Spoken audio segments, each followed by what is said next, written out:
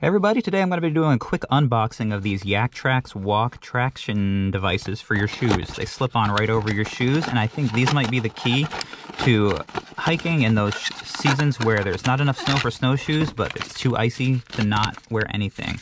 They come with the Yaktrax themselves, as well as some instructions of how to put them on your boots. Now, as you can see, they're just these metal coils over this rubber net that you put over your boot, like so. And that'll provide you with enough traction to not slip on ice as you go for moderate hikes. Be sure to check back next week as we will have a full review of these as well as testing them out and going for a hike. So subscribe if you're not already. See you then.